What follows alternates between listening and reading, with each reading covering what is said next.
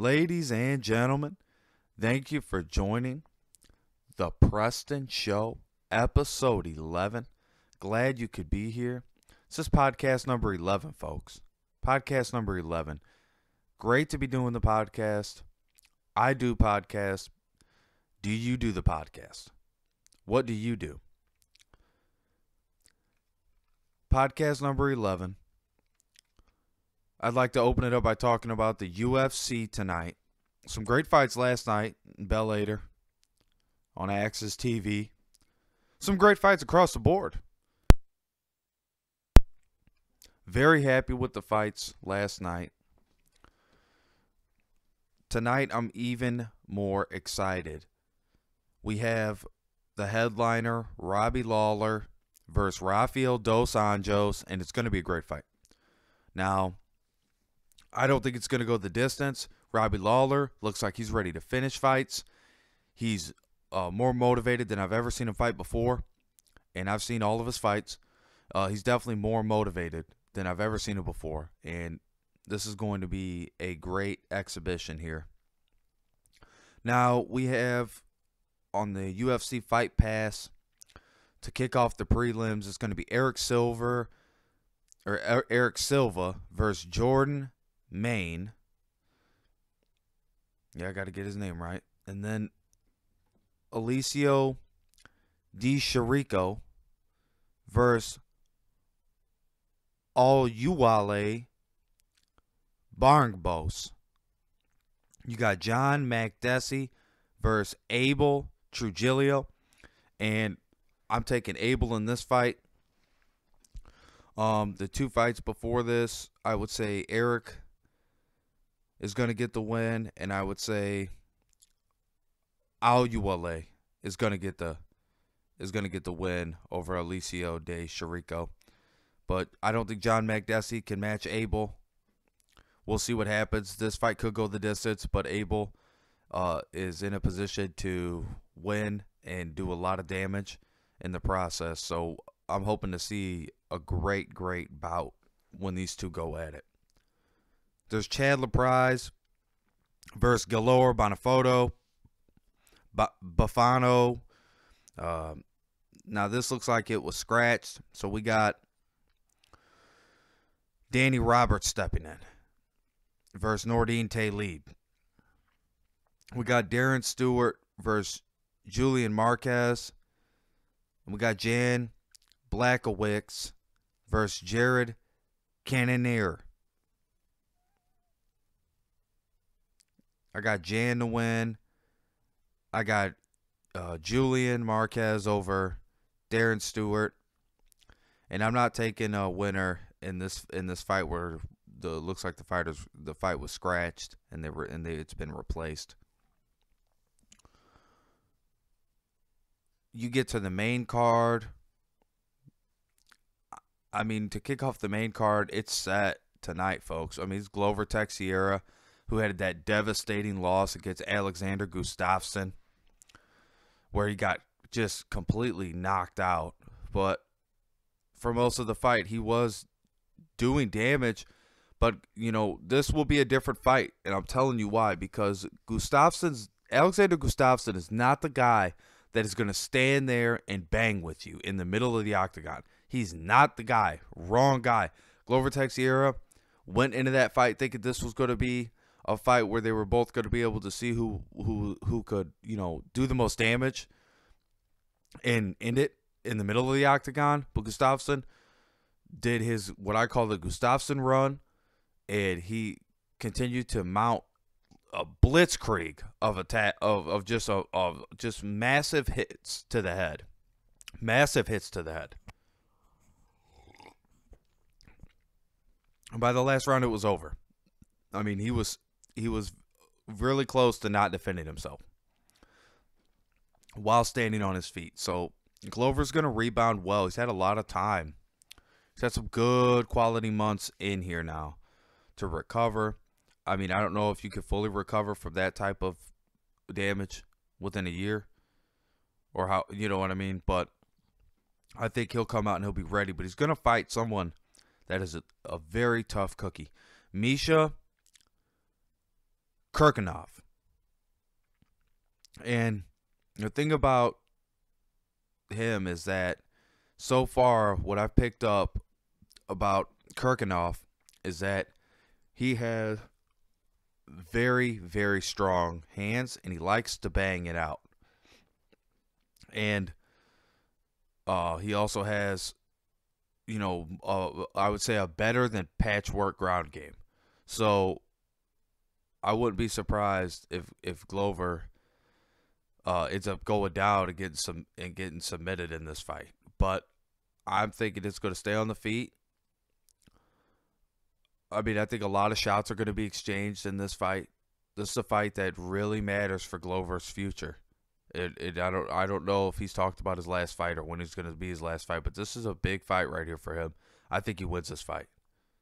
I think there's so much at stake for him. I think there's so much at stake with the UFC and alone the UFC. Now that you have Bellator on the rise and all these other mixed martial arts organizations coming together, so I mean, you'll see. It all comes to fruition. So, but the UFC is still number one to me, and I think that in this fight, I'll take Glover, and I'll put my money where my mouth is on that one. Santiago Ponzinibbio versus Mike Perry, and I'm taking Mike Perry right off the bat. I've done my research on Ponzinibbio. If he can beat Mike Perry, good, that's fine. He proves me wrong, and then I'll have some faith kind of restored in him. But I'm not knocking his ability at all. I think he's a great fighter. I just think Mike Perry is a different type of fighter than anybody's fought before. And I'm saying that because I think Mike Perry's a better fighter than he's fought before. So let me just put those two parts together for you. So Mike Perry is a very flashy guy, but he's all business in the ring, all business in the octagon. And I think he's taking this fight very serious, and he wants to reestablish to the division that, hey, I'm here, I'm a force to be reckoned with, and I want a title shot. And you gotta win fights to do it. So this is a great opportunity for Mike Perry. I'm taking Mike Perry. Ricardo Lamas versus Josh Emmett. Man, there's a lot of talk about Josh Emmett. I think I forgot to let what the Vegas has it at right now, but Ricardo Lamas, folks, is going to win this fight, and he's going to do it. He could do it in a number of ways, but I think he's going to do it with strikes, and I think he's going to put Josh Emmett down somewhere like the second to third rounds. He's going to put him out. But I would take Lamas in this fight. I put my money where my mouth is. Ricardo Lamas is going to win against Josh Emmett. Strikes. Probably Josh Emmett goes down second or third round. Then we got the main event. Robbie Lawler versus Rafael dos Anjos. I'm so ready for this fight. I'm looking forward to it. I've been looking forward to it for a week now. Maybe a little bit more than a week. But there were some good fights last week. So, I mean, it all works itself out. But I'm definitely excited. Robbie Lawler, man, he's gonna do some work, right? This guy is one of my favorite fighters to watch in the UFC, and I know there's a lot of other people out there that feel the same way. He's one of my favorite fighters to watch, and Rafael dos Anjos is no character. This guy has got real skills. He's ready to take out a top guy like Robbie Lawler, and he knows what's at stake. But I just think that Robbie Lawler consistently gets it done and gets it right. And, there's a lot of guys, again, that are going to try to do it a different way. And they're going to try to end up changing their game plan because they feel or see the fight going a certain way. And Robbie Lawler's not one of those guys. You see him. He goes in there with one goal, one mission, and he sticks to it no matter what's going on. The beautiful thing about watching Robbie Lawler fight is his punching power and how he could just put people out. And some of these fights don't go that long, but I think this fight is going to be one of Robbie's longer fights. And I think he's got a great purpose, And I think, you have your kind of like your pyramid, and it's like spiritual, it's your body, and it's your mind. And I think on all three levels, he's there. So I think he's there on all three levels, and I think that's going to push him over the edge, because there is a lot of mental mind games that go into this. And I don't think Rob is one of the guys that really lets it get to him. So we'll see what happens, but I'm taking Robbie Lawler in this fight. Off the fight topic, the Senate will pass the tax plan somewhere around Wednesday or Thursday next week. I'm assuming Thursday, but it could possibly be Wednesday. But they're going to start working on it very soon next week. So they said Monday the House is going to sit down, and they're gonna set up shop, and then Tuesday, this is what the One American News was saying, and then Tuesday, it's all gonna come into play, and this is gonna be very interesting here, because now, like I said on a couple podcasts ago, you're watching the Senate starting to react and understand that they have a prime opportunity and a great opportunity to get tax reform done. Not the best tax plan like Larry Kudlow and others have said, but it is a great tax plan for the middle class and for people who are struggling in poverty. And it's a great tax plan for corporations to bring business here, and to also help the tax rate that has been forcing a lot of job closures that doesn't get talked about enough. So, don't get caught up in the red tape. Don't get caught up in all the signs. Focus on what's important, your money, right? We hear about politics all the time, but very rarely are we pushed to think economically. And we're told to leave economics alone and it'll work itself out. But you got to understand it, and you have to know how it works so you could follow the trends. And I think at least President Donald Trump has done those things with the people he's put into place over all these different organizations and these committees. So, I mean, as far as the economy goes, it is looking strong. And no one said Obama had an easy job.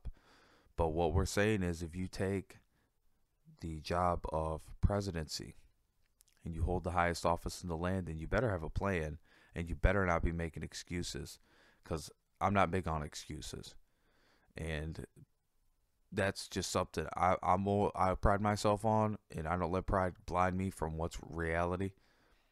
But I'm big on don't make excuses and follow through on what you're going to do. Don't spread yourself out too thin. And the great thing about Trump is he's not spreading himself out too thin. It's like a game of chess in politics. He put all the pieces where you need them to, and then you have to close the deal. Then you start the new game. And that's exactly how politics works. And he's tried to do it with healthcare, and it didn't work. So you have to move on. The problem with President Barack Obama was he let a lot of issues that got stalemated and a lot of times stifled because of the Republican majority in the House and Senate.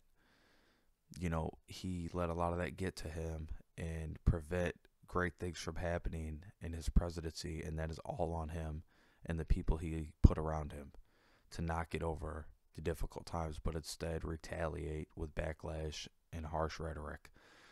What we have now is a president who has learned from previous presidents' mistakes, has seen social media's impact, and understands how important technology is.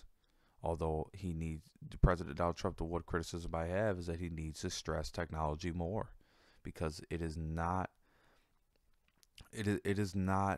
people are not paying enough attention to it, and it is not talked about enough. And unfortunately, for the people that hate it, it's a reality, and you're going to have to get used to it. Because I believe, whether you like it or not, things change, and sometimes if you don't go with the change, you end up getting left in a very dark place, and it's not good. And you can easily avoid it and prevent a lot of problems if you have someone explain it to you that's accurate and intelligent about what they're talking about.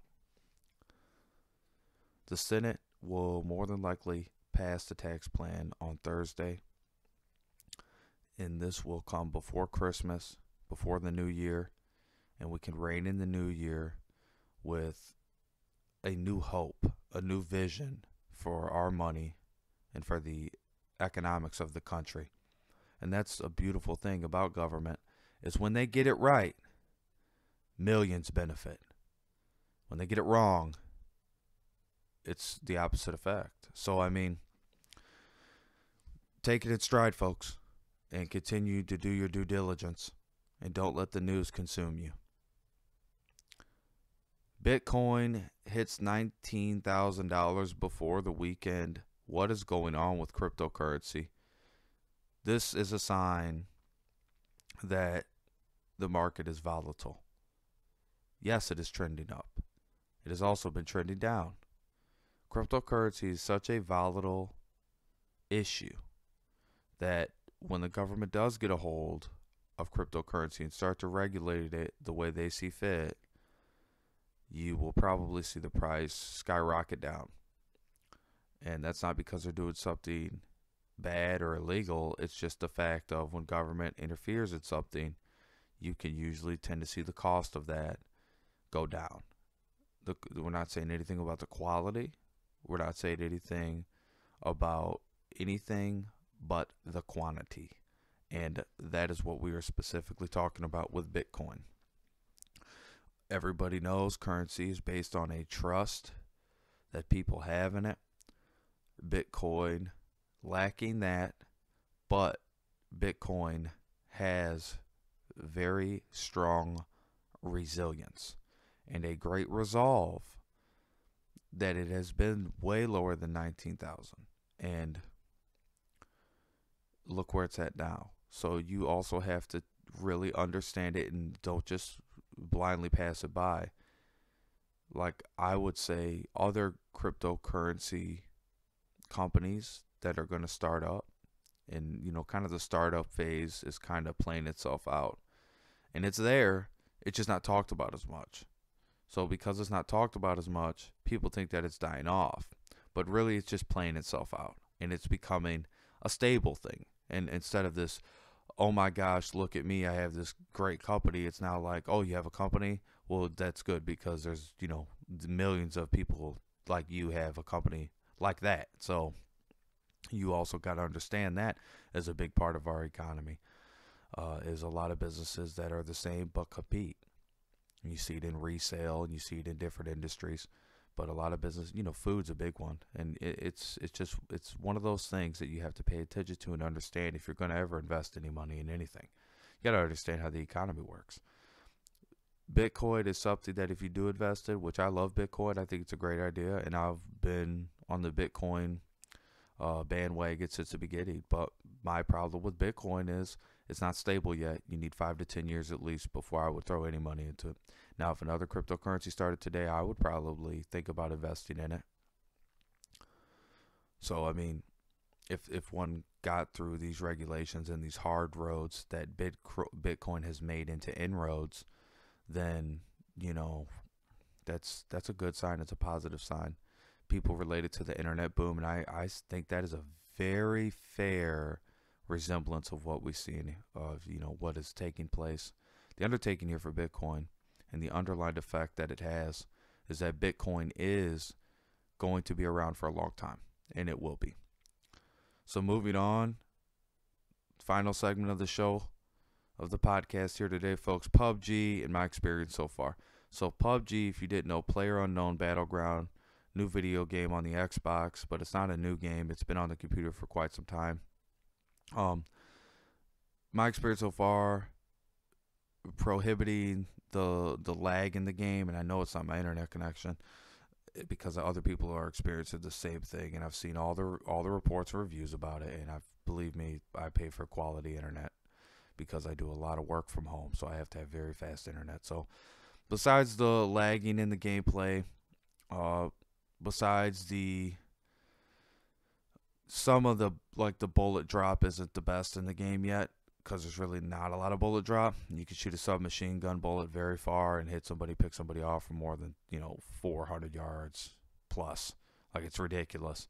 But besides kind of some of the overlooked things, and I think it's on the Xbox is because it's behind the computer by a lot of updates, is what the rumor around the mill is. But I would say just beside all that, because it's only a 5 gigabyte game.